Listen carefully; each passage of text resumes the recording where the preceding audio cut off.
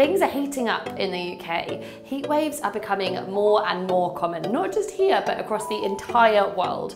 The last 5 summers have been the 5 hottest summers on record, and the heat wave in July saw us record our hottest day ever. It has literally never been this hot, not just in the UK, but across Europe, which you hope might be a coincidence, but unfortunately, we are not that lucky. Climate change caused by human activities is happening. It's been happening for a while now. Particularly in the northern hemisphere, which is the top bit of the world, we've only just started to feel the impact of things like droughts, food shortages and hotter weather.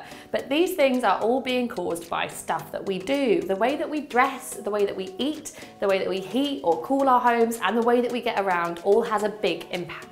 Hot weather like this is really easily forgotten about the next time that it rains, but we need to be thinking about what actions we can take in our everyday lives to keep us and the planet cool in the future, because I don't know how much more of this I can take.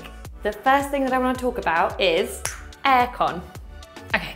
So you know what the craziest thing about a heat wave is that as the weather keeps getting hotter, we're scrabbling for ways to keep ourselves cool. So we install aircon and we get loads of fans. But aircon uses a huge amount of energy, which means that we have to burn more fossil fuels, which in turn makes the planet hotter. If paradoxes like these make you want to hide in a bunker until it's all over, we hear you. But there is something that we can all do that's really easy to make a difference. All you need to do is switch to a green energy supplier. Even if you don't have aircon, you'll be increasing demand for more sustainable energy supplies, which will hopefully lead to the end of burning fossil fuels. It's easy, it might save you money, and you'll be helping the planet. There is also loads of stuff that you can do to keep yourself and your house cool without needing to use fans and air cons. I think that cold water on your feet is the best way to do it, but I want to know what your tips are. Write them in the comments and let us know how we can all keep cool this summer.